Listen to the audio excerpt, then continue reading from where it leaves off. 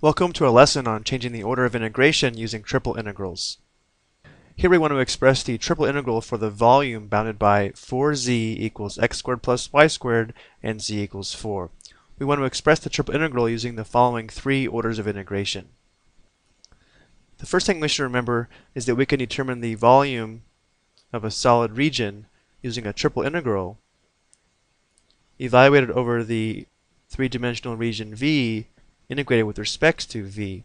And then we replace differential V with our different orders of integration with respect to x, y, and z. Before we start, let's go ahead and take a look at this in three dimensions.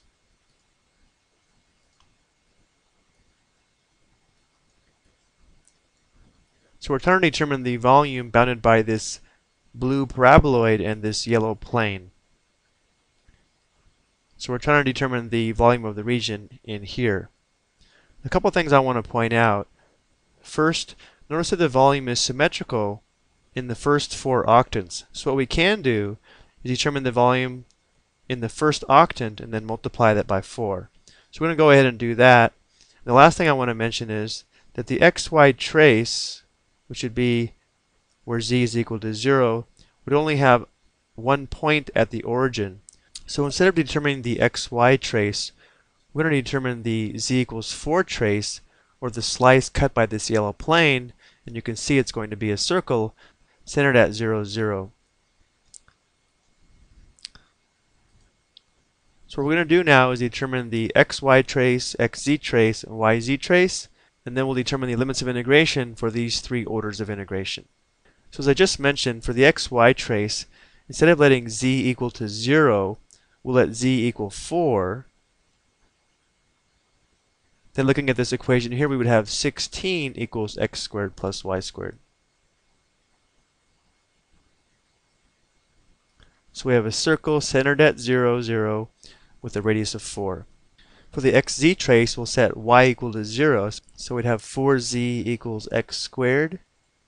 We could solve this for z. We'd have z equals x squared over 4. So if this is the x-axis and this is the z-axis, we have this parabola that opens up. We also know that z is equal to 4. And then for the yz trace, we set x equal to 0. So we'd have 4z equals y squared.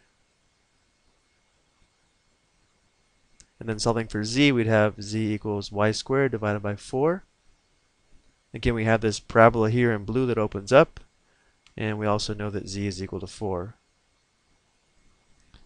So we're calling this the y-axis and this the z-axis.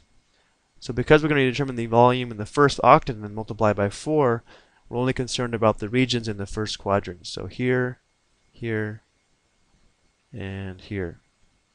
So let's go ahead and set up this first triple integral, integrating with respect to z, y, and then x. Remember, we're going to determine the volume in the first octant and then multiply by 4. The limits of integration with respect to z must be expressed in terms of y and x. Well, the values of z are bounded by this paraboloid and z equals 4. So if we solve this for z, we would have x squared plus y squared divided by 4. That'll be our lower limit of integration for z. And the upper limit of integration will be z equals 4. And now we need to express y as a function of x. Let's go and take a look at the xy trace. Well, y would start at 0 and then go up to the circle. So if we solve this equation here for y, we would subtract x squared on both sides and then take the square root. So the limits of integration for y would be from 0 all the way to the square root of 16 minus x squared. And then for x, we can look at either the xy trace or the xz trace. X starts at 0 and goes out to 4 here, as well as here.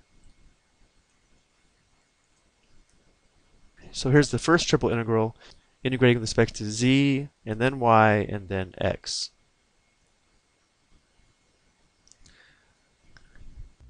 Now let's consider the order of integration dy, dx, dz. So the limits of integration for y must be expressed as a function of x and z. Looking at the yz trace, we can see that y starts at 0 and goes out to this parabola, which is a piece of the 4z equals x squared plus y squared. And since we have to express y as a function of x and z, we can start y at 0, but we do have to use this equation up here to express y as a function of x and z. So to solve this for y, we would subtract x squared on both sides, and then take the square root of both sides. So the upper limit for y would be the square root 4z minus x squared. And now for the limits of integration for x, which must be expressed as a function of z, we'll look at the xz trace as we see here. So x starts at 0 and then goes out to this parabola, and the equation of the parabola is 4z equals x squared. So to express this as a function of z, we'll have to solve this equation for x. So if we square root both sides of this equation, we would have x equals the square root of 4z, or 2 square root z. So x starts at 0 and it goes up to 2 square root z. And then for z, we can see from the xz and the yz trace, the lower limit would be 0 and the upper limit would be 4 here and here. Now let's take a look at the order of dx, dz, dy. So the limits of integration for x must be expressed as a function of y and z. Looking at these two traces here, we can see that x starts at 0 and goes out to the curve, and these curves are a slice of the paraboloid, so x will go from 0 all the way to this equation here, solve for x. So we'll have the square root of 4z minus y squared. And then for the limits of z expressed as a function of y, we'll look at the yz trace, which is here.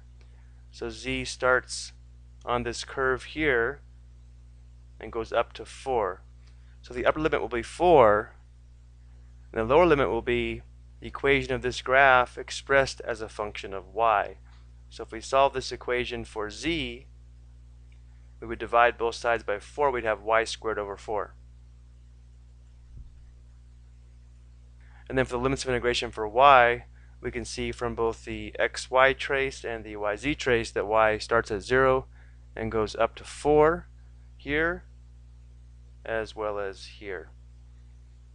So now we've completed 3 different triple integrals that would represent the same volume of that 3-dimensional region. And just so we can see them all together, here they are. You may want to try working some of these out to see if you get the same answer, but I believe this middle one becomes very challenging to integrate. And so often it is helpful to think about the order of integration when setting up a triple integral, because it will affect how difficult it is to integrate. I hope you found this helpful.